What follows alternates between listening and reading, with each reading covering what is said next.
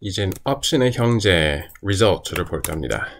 옵션이 있고 result가 있고 그 차이는 옵션은 maybe there, maybe not 어쩌면 있을 수도 있고 없을 수도 있고 result가 may not work 이거는 될 수도 있고 안 될 수도 있다.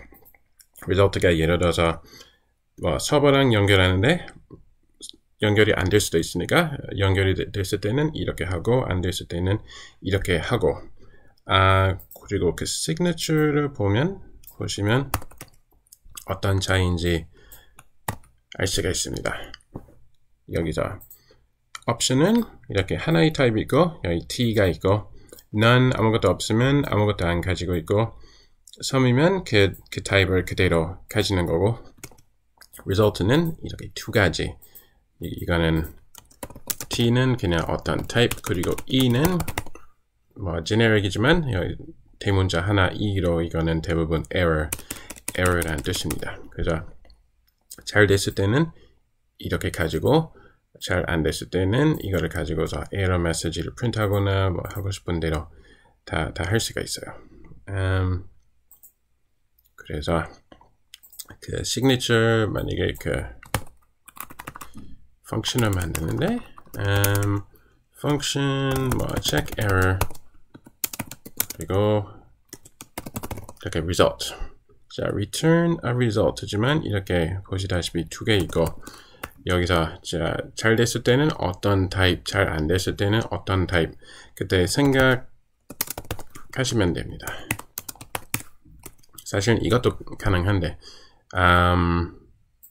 뭐 잘 됐을 때는 unit type 아무것도 잘 안 됐을 때도 unit type 이것도 뭐 도움이 안 되지만 저희한테 근데 컴파일러가 봤을 때 이것도 상관없고 그냥 어떤 타입인지 알면 되는데 그리고 여기서 result니까 result가 OK 아니면 error 그러면 OK return 하고서 자 OK 속에 뭐가 있냐면 이거 unit type 이런 거 좀 많이 나옵니다. 그 러스트에서 이렇게 OK 이건 OK unit type.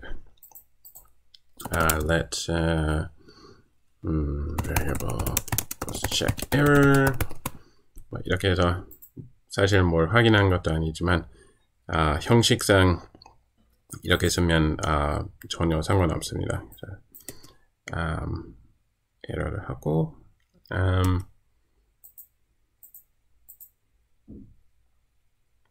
그리고 여기서 unused variable 이거는 상관없고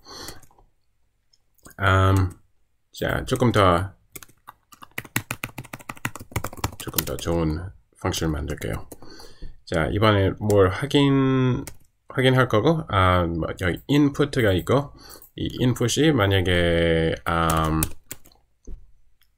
홀수 짝수라면 괜찮고 안 그러면 error.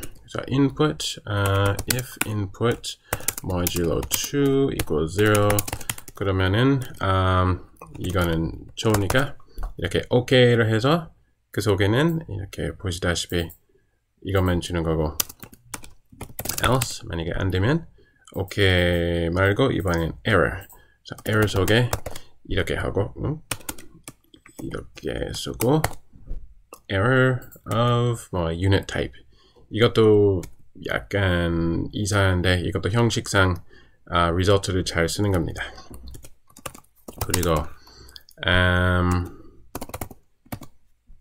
그리고 옵션하고 똑같이 옵션은 is some 있고 is none 그런 method가 있고 result도 이건 좀 삭제할게요. is okay 하고 is error 이렇게 이용해서 안전하게 이렇게 error handling이라고 하죠. 그 handle the error라고 할 수가 있어요. 에러를 처리한다.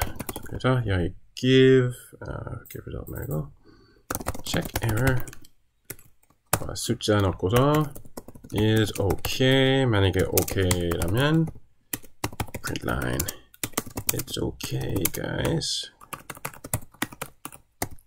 아주 안전하게 패닉은 없고 그리고 print line it's an error guys.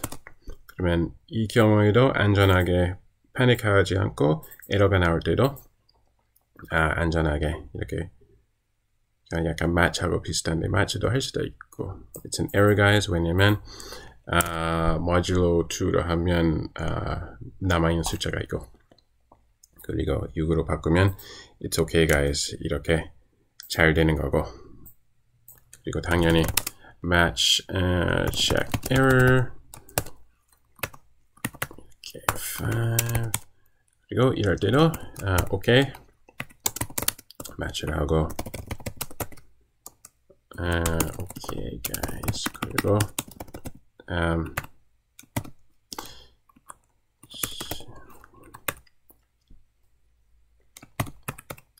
이건 왜냐면 여기 OK 속에 이렇게 유닛 타입이 나올 건데 굳이 필요 없으니까 그냥 이렇게 아무거나 된다고.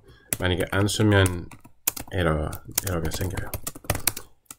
It's an error. 좀 에러를 좀 보여드릴게요. 이렇게 This pattern has 0 fields, but the corresponding tuple variant. 그래서 거기 나오는 tuple은 one field, 뭔가 들어 있어야 되고. 그래서 여기서는 사실 이럴 수가 있고 만약에 이렇게 empty tuple이 나오면 프린트를 하는데 굳이 쓰고 싶지 않으니까 empty tuple은 뭐 어디다 쓸 수 있는 것도 아니니까 뭐가 나오든 상관없고 근데 OK의 경우 이렇게 하고 error의 경우는 뭐가 나오든 상관없고 왜냐면 이것만 프린트 할 거니까 그냥 다 무시하고 이렇게 it's an error. 그리고 option하고 똑같은 게 unwrap 하면 panic 하는 겁니다. 그래서 check error 5 unwrap 이렇게 똑같이 thread main panic.code result unwrap on an error value 그래서 옵션하고 똑같이 none 만약에 unwrap 하면 이건 바로 panic 되고 그리고 error 이렇게 unwrap 그러면 또다시 바로 panic 하는 겁니다. 이 강의에서는 이렇게 웹 서버를 만들 거나 그런 거 없고 왜냐면 여기 play.rustling.org에서만 하는 건데 근데 그래도 result를 몇 개는 볼 수가 있어요. 그 standard library에다 result가 나오는 그런 게 몇 개 있지만 예를 들어서